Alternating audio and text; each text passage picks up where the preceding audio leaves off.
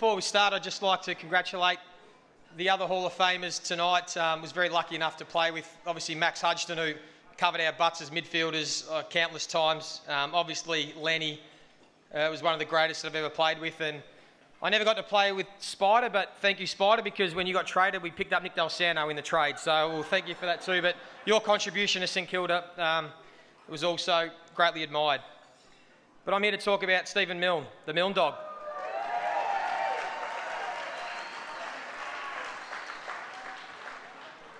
Stephen Milne didn't do it the conventional way.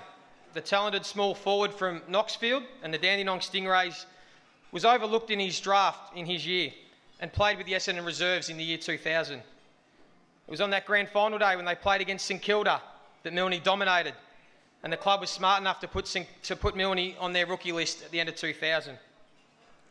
Once he was upgraded to the senior list before the start of the 2001 season, there was no looking back. 8th on the all-time games played for St Kilda with 275. 5th all-time goals for the club with 574. And that personal best of those memorable 11 goals against the Brisbane Lions in 2000 at Etihad Stadium.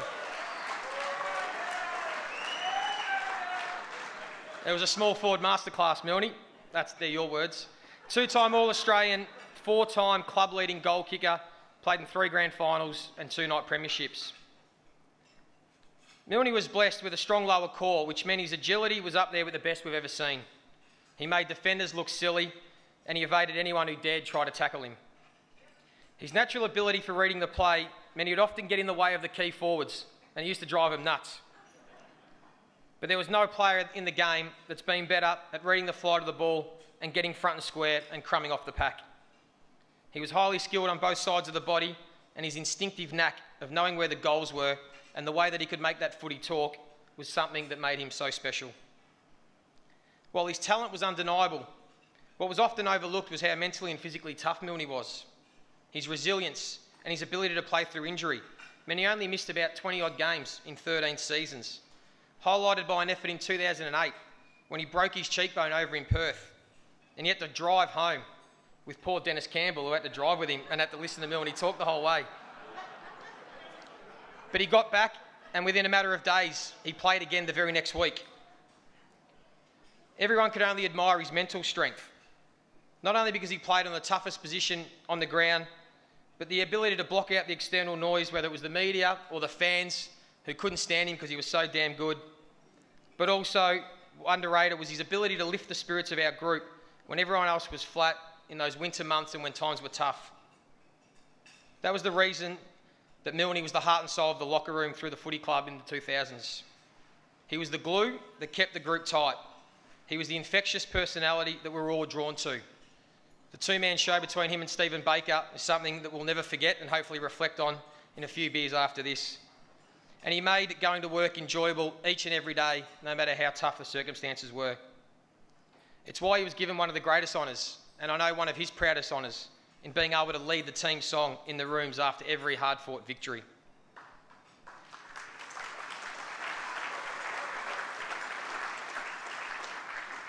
But to sum up how good Milne is, he actually sits 3rd on the list of the most goals ever kicked by a genuine small forward in the history of the game. And the two names above him, pretty handy, Lee Matthews and Kevin Bartlett. And even Kevin Bartlett had to play an extra 120 games than Milne to get there. But he was more than just a goal-kicking machine. He played footy the way it should be played. He made it fun. He was entertaining to watch. He played on instinct, and he played with passion. He put bums on seats, smiles on faces, and he played for the love of the game and the love of the St Kilda Footy Club. And it's why he's left a lasting legacy on this football club. But hopefully his greatest achievement's still to come. And that might be his son Tyson, being part of St Kilda's ever second premiership. We're all extremely proud of what Milne was able to do, and we're glad he's finally getting the accolades and recognition he truly deserves. We're now going to take a look at his highlights. Before that, though, someone on the internet recently on YouTube put up a highlights clip of Milne, and I sent it. It actually goes for 3 hours, the highlights. It's actually true, 3 hours. If you want to look it up, if you want to look at the longer version of this, go to YouTube and look up Stephen Milne's highlights. They actually go for 3 hours. But let's take a short snapshot right now. Kicks it long out. No, but Milne flew so early. He's ended up getting it somehow. How did he get the footy? This would be an extraordinary achievement. Stephen Milne, what a kick. What an amazing goal. Milne's been terrific. He's dangerous here. What a wonderful goal. Magnificent. It goes down towards the pocket. Gathered by Milne. Milne's lurking dangerously in the pocket. Revon leaves it for him. He spins onto the right. Spins out of trouble. Stephen Milne for goal. Sensational. Goes short to Milne. And Stephen Milne for goal number 11. Put in the Goddard direction. Milne. Oh, that was clever. Goal of the century. We'll get Jason Blake to present the Hall of Famer, the St Kilda Football Club, Stephen Milne.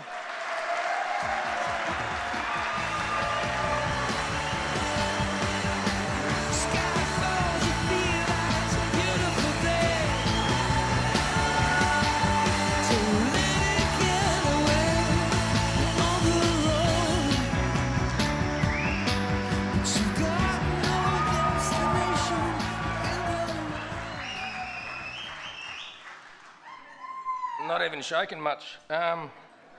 Thanks, Joey. Do you want to come back and keep talking about me? That was good. Yeah, well, pretty good then, I'd say. Joey did send me that text about 2 weeks ago, and I've only watched 2 hours of the highlights yet, so I've got about an hour to go. Normally they put me to sleep, but they were pretty entertaining. So, yeah, pretty special to be up here. First of all, I remember walking into my mum and dad's bedroom one afternoon, and there was a message on the answering machine, and I pressed play, and it was the one and only John Beveridge. I remember it like it was yesterday, and he said, "Would you like to come down and train at the St Kilda Footy Club?" And I said, "Hell yeah, brother." I was at Essendon the year before that, and I wasn't going to get a game there because I had Mark McCurry, Heffernan, Blumfield and Moorcroft, and the Bombers were going pretty good at the time, and the Saints weren't going that good, which is okay. But then John asked me to come down, and I drove there, and 14 years later, I finished my career, and I'm up here now. So I can't thank you enough, John. Thank you very much.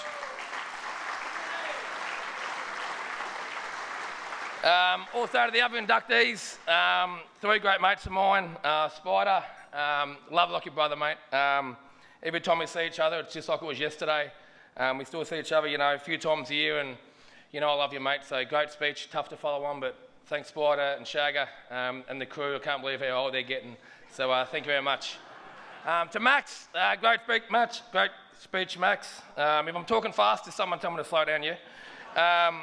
Maxie, the heart and soul of the back line. Never liked the limelight, but another great speech, Max, and it was a pleasure to play alongside you, mate, so thank you very much. And Disco Hayes, no one knows him as Disco, but only the inner house boys do. So Lenny, congratulations, and as Spider said, looking forward to getting you up here and talking for 5 minutes, because only time you talk is after a few beers at Milne, so thank you. How I got up here, a while ago I was on the couch one Thursday afternoon, and I got a phone call. I didn't answer it because it was a private number, or a number I didn't know because I've had a few prank calls over the years. So, a couple of death threats, but we'll get there about that. And it was Ross Smith. So I rang him back straight away, and he gave me the news that I was going to be inducted to the Hall of Fame, and I literally nearly fell off the couch. He said there'll be a letter in about a week. So after a week come, I checked the mailbox, nothing. The next day, I checked the mailbox, nothing. The next 10 days, I checked the mailbox, nothing. I thought it was a prank call. I thought, oh, I've been stitched here. And shit, who's got me now? Is it baked, sorta? Someone's got me good. So I was driving along and I said, I need this bloody letter. I don't know if it's a prank call. So I tried to get Ross's number. I rang Lisa Lang, true story. Lisa Lang passed on Ross's number. I rang Ross. He goes, no, relax, the letter's coming. So it came 2 days later, so it was okay. So thanks, Ross. It wasn't a stitch up, but thank you. Yeah, obviously on to the thank yous now. I can't thank the St Kilda Footy Club enough. As I said, John, I absolutely love the place. It's been the best 13 years you could ever imagine, playing with your mates, hanging shit on your mates, just playing footy and getting paid okay for it. So it was very good.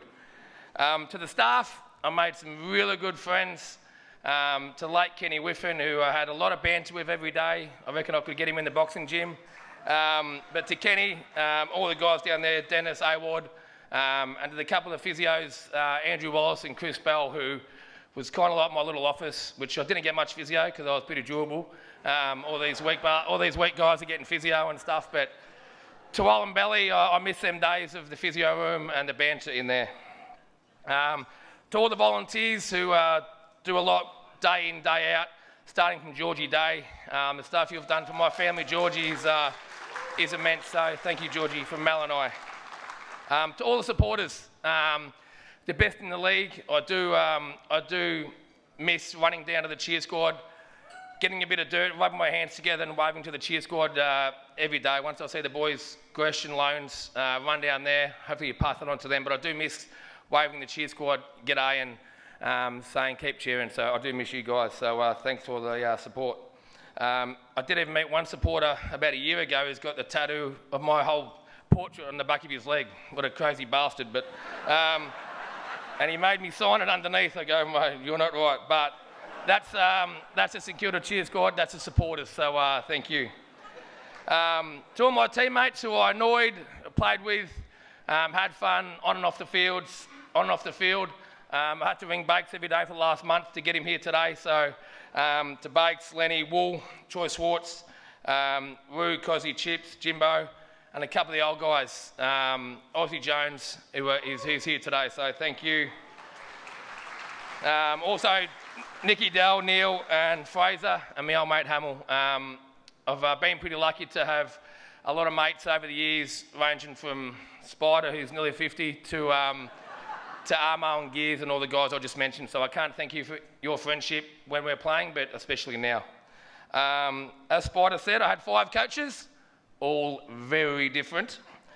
But I wouldn't be here tonight if it wasn't for Ross Lyon. I was going to get the sack or the arse at the end of 2007, and Ross Lyon offered me a 3-year contract, which I really didn't look back. So I can't thank Ross Lyon for everything that he did for me on the field, just getting around me, being like a second father to me, Ross, and still speak to him this day. Even I rang him last week to have a chat with Tyson. We went down and had a coffee for an hour. So to Ross, I can't thank you enough. Once again, it wasn't true. I've got 10 tables here tonight. I've got 6. So about 60 close family and friends come. So I sent a text out and everyone said yes. So pretty happy. So to all my Beaumaris boys that are here tonight, thank you. My Strathfield Say boys, Dasher and all the guys, Alison. During my playing days and then after, it's been immense. So your friendship's been amazing. There's been some long conversations over one beer or over a few more, and they'll continue on for long to come. To the squad as well, I've got a special squad of friends and their kids, men and girls. They're very special to me, so thank you and their kids. To Pete and Kez, we flew down from Brisbane. I have no words to describe our friendship. Once you've sponsored the club, we're best friends. Every time we see each other, it's like yesterday. So thank you very much. And to Mal and Jim Balls, the same with you guys. Thank you for your friendship with my wife. To Command 51, my working partner. These guys gave me a job after footy. Life after footy is very tough. And I was very lucky enough to meet Sam Saliba and Matt Madden, who gave me a very good opportunity working and cleaning toilets, which is sick. Working for Command 51. I've been there 4 years now. And life after footy is tough, and I do love cleaning toilets, but I should get the boys to do it. But I can't thank you guys, like 2 older brothers to me. I can't thank you enough for the last 4 years and many years to come. So thank you very much, guys. Nearly done. To my parents, Bryzy and Bonnie, the unconditional support. You didn't miss a game, maybe only a couple in the staters because Mum hates flying. it's been a roller coaster, Ma, but nights like this really make it special. So it's still going to be a roller coaster because I'm not going to change. But I can't thank you enough, Ma. So thank you from all my heart to my parents. So thank you, Mum and Dad.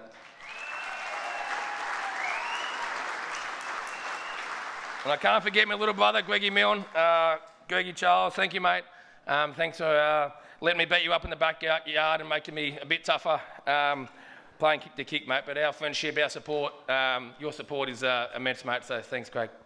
His name's Craig, but I call him Greg. Nearly done. To Tyson and Lola, the two joys of my life. 17, holy shit, that's gone quick. Whatever you do, mate, just do it well and do it with a smile, mate. Life's too short, mate, life is too short. 13 years, just goes like that. Harv said to me one time, mate, cherish it, Milne, because it does go quick. And I said, bullshit, Harves, it doesn't. But them 13 years, it absolutely flies. So, Tyson, enjoy it. And Lila, I know you got your netball skills for me, Mum, so I hope you go really well, mate, and just keep running amok because you're a beauty. So I love you, Dales. To my wife's parents, Big Dave and Pauline, many years ago they let me marry the beautiful girl Mel. So I can't thank you enough for letting me marry Mel and for your support, because if you didn't let me do that, as Spider said, I probably wouldn't be up here somewhere. I'm not sure where I'd be. Last of all, to my wife Mel, it's high school sweethearts. 10 years married, last New Year's Eve. Anyone else would have went and running, Dales. If they met me, anyone else would have went and running, they still would have been running. But you stuck fat, and you're still sticking fat. I can't thank you enough. Thank you.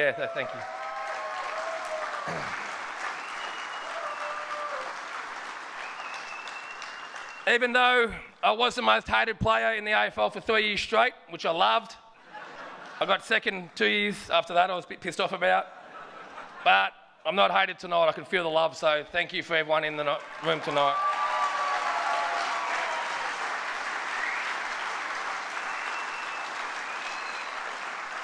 Last of all, I'd just like to let everyone know that it's my birthday tomorrow. I'm 39, so the party's just starting tonight, and there's no after party tonight. Might be a little one. The bigger one's tomorrow, so long weekend, so look out. To all the playing group in 2019, good luck. Richo and the boys, good luck, and I'm honoured. Thank you very much. Cheers.